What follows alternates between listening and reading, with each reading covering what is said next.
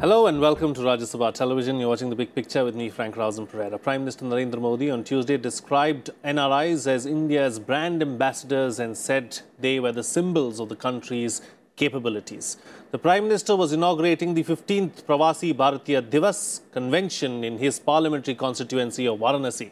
For the first time, the three-day-long convention is being organized from January 21st to 23rd instead of January 9th to allow participants to visit the Kumbh Mela in Prayagraj and attend the Republic Day Parade in the national capital. The theme of this year's convention is Role of Indian Diaspora in Building New India.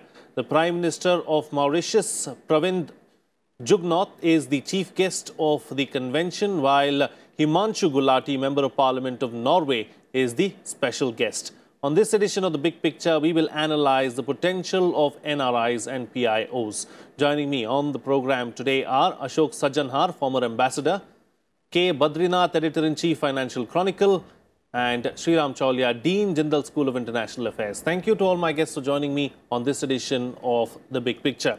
Badrinath just said, Sreeram Chaulia, is there a great opportunity really as far as India is concerned, looking at how events around the world are shaping up? Look at Brexit, you look at the shutdown in the United States, you look at the protests in France, in Greece, all across Europe, Germany too, going through a tough time. There's a massive slowdown in China as well. So massive opportunity for India as well.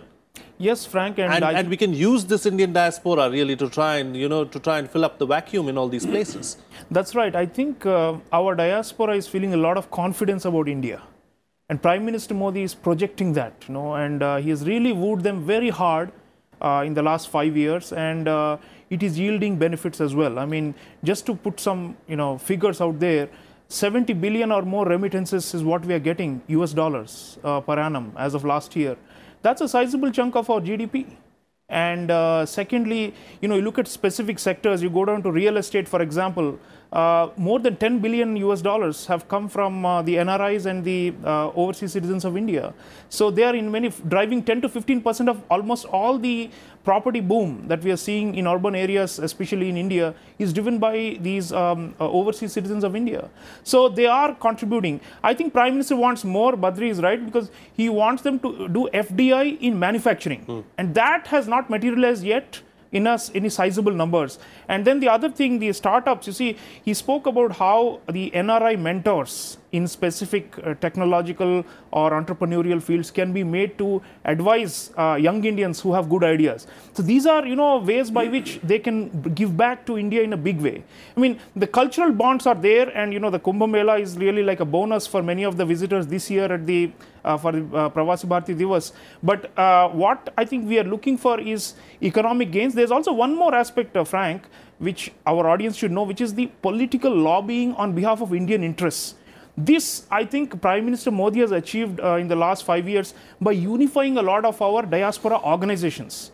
The BJP and especially Prime Minister himself has been, goading them to set aside their narrow differences, come together as one unit. Like when you are an Indian in the UAE, for example, or in Malaysia of Indian origin, it doesn't matter whether you're from Bihar or Kerala or from Manipur, right? You should all come together and show a joint face that we belong to India as a whole. So while there is diversity, we must also be able to have a kind of a common strategy for, pooling the talents and the identity into one national identity. That, I think, we have achieved. So you look at some of the landmark agreements with the US as well as with many other parts of the world, the stronger our overseas Indian community is as a lobby on behalf of India and Indian national interests, the better off we are. So those kind of things we have achieved in the last 5 years. And even policy initiatives, Frank, just to rattle out a few, we have made it a lot easier for the NRIs and the OCIs to invest in India. We've made it equivalent to domestic investment. We've created single windows. We have created, all kinds of schemes by which we can attract their resources back. And most importantly, what Prime Minister is conveying is our governance record has improved. The corruption levels have declined. Ease of doing business, if we are now up to 77 from what used to be 140 just a few years ago, it should give confidence, right? And that's what he's trying to send them. India has already changed. You are part of the change. It will change even further, but we need your support. And I think that's a very big change in the mindset. In the past, our leaders, our politicians used to practically disown the diaspora, saying you got nothing to do with us, you live in your countries, we don't want to be seen to be interfering in your internal affairs wherever you are domiciled.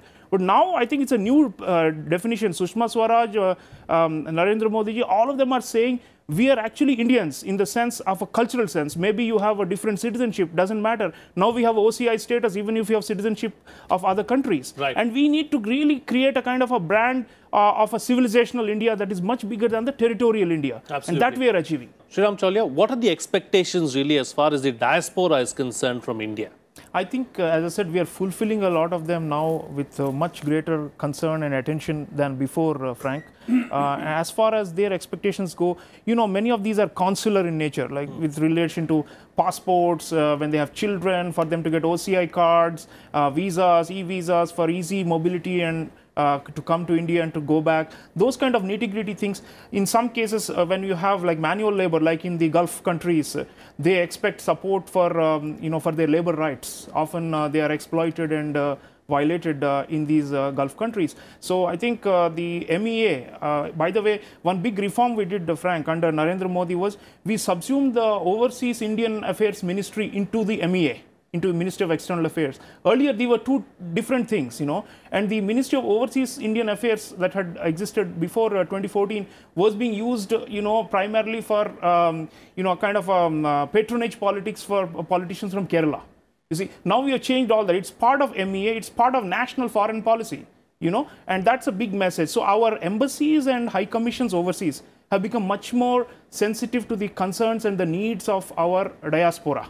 Right. That's one. Second, what we have, see, they are also looking for, you know, Indian governance, Indian, you know, the cleanup of the governance system that we have seen the last 5 years to be promoted in a way that will give them greater, you know, belief that they can put their money here. Like any other investors, you know, some of them still have qualms about coming to India. So while we are attracting record FDI, we will need to do more to ease the entry of foreign funds into the country through the NRI and OCI channels. Right. And I think last thing, what we also need to do better is to create maybe larger bodies of the OCIs. See, what has happened is they have been, you know, divided, you know, and some of them within the same country, or sometimes, you know, in Europe, for example, there are smaller communities, continental Europe, but each of them have their own associations and they're not necessarily merging. Right. So I think they find strength in numbers. Sure. To be able to lobby and to argue better for their interests. So these are the kind of reforms,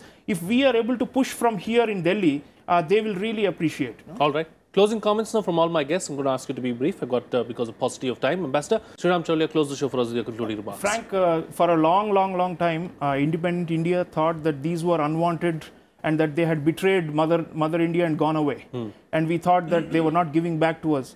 But that umbilical cord has always existed culturally in the minds of the 31.2 million diaspora. Now we are tapping into that and we are, you know, making it concrete in terms of through appropriate policies under Narendra Modi ji. And I think we have now reached a point where we can say the diaspora has become a force multiplier for our foreign policy. So if India is stronger in the world, if India wants to be a great power in the future, a leading power as PM Modi ji calls, then this is going to be a very, very essential element, the diaspora and the cultural diplomacy that we are doing with them to take us forward and to put us in the league with China. For example, the Chinese diaspora and the Jewish diaspora, these are the two big ones who have been very successful in giving back to China or to Israel. And if the Indian diaspora can match up to those high standards, it's job done for this country. Absolutely. The diaspora is important for us and our umbilical cord is still connected and we need the diaspora as much as they need us, is what the panelists are suggesting. With that, it's a wrap on this edition of The Big Picture. Thank you to all my guests for joining me on the program and putting things into perspective for us. That's it from me. See you again next time.